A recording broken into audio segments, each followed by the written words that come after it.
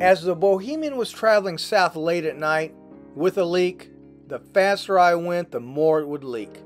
As night fell upon us, the winds picked up to 20 knots and the hull speeds reaching speeds of 8 knots. I was focused on sailing and making my anchorage. There had to be at least 500 gallons of water when my wife noticed the water on the floor. The Magathi River Sanctuary was our destination, a known anchorage in the Chesapeake. This is the morning after.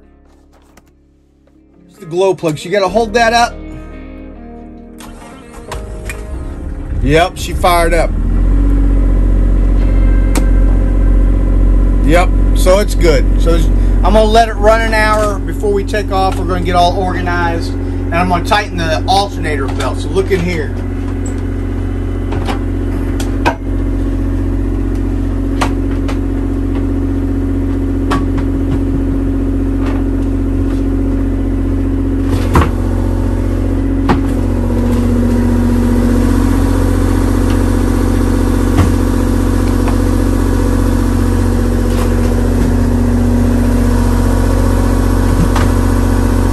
Right there.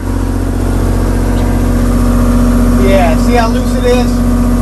Super loose. Super loose. And then right here's the bilge. So I know you guys, I don't know if you can hear me with that. Here, let me turn the generator off. So I turned the generator off so you can hear me. So, I mean, the bilge, here's the bilge. And this boat, look. This boat's had water in it a million goddamn times. So when I get back, I'll just power wash it out. Take a power washer, power wash the whole boat out, and it'll be fine. It's had water in it a lot of times. It lived with water almost up to the motor for like, I don't know, a good year, if not longer. When he had it, it was probably full of water when he was before he was trying to sell it, or as it was sitting around in the marina and he wasn't there. But so there it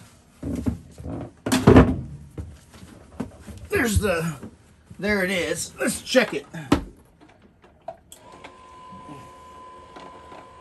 See, it's running now. So it was up, how far? It was up to here. It was about here.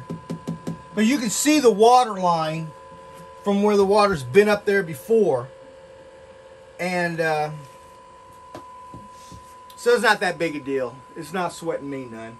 I'll just take a water hose or my little power washer, and it'll be cleaner and smell better in here anyway. I think at some point, once I get all the leaks out, I'm going to get ready. I'm going to take it back up and pull it out in the next week or so and fix all this stuff. And once I get it dry, I'm going to take baking soda and I'm going to sprinkle baking soda everywhere and let it set, wash it all down to this bilge, suck it out with the shop vac, and just keep until I can get these odors, because this boat, she has odors from all this happening to her over the years.